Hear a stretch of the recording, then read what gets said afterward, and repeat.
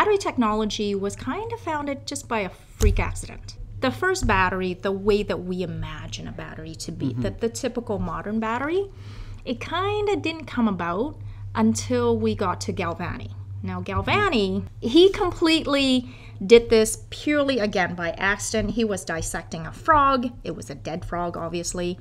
And he was dissecting the frog. The plate on which he was dissected on was a copper plate. He was using kind of like an iron or stainless steel type of knife. And obviously the frog was kind of wet. It had embalming fluid on it.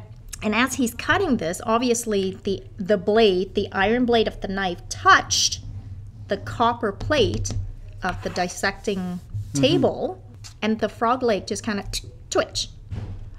And he was like, what the hell was that? Obviously, he didn't understand the premise of, redox reactions and electricity due to redox processes or anything like that. So he kind of thought like, oh, did the frog have some kind of its own electrical energy that got, released? Yeah, released somehow. And then he kind of just really left it alone, to be honest. And then Volta came into the picture. That's why it's called the voltaic cell nowadays, thanks to Volta.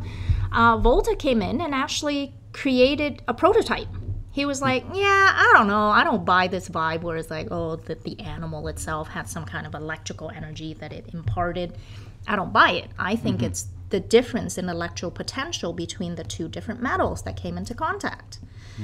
So he created the first kind of prototype battery, essentially, right? He stacked copper and zinc plates on top of each other, had like a vinegar solution that he poured in, took 2 copper wires and connected the 2 different plates ends, and then he discovered, an electrical current was created.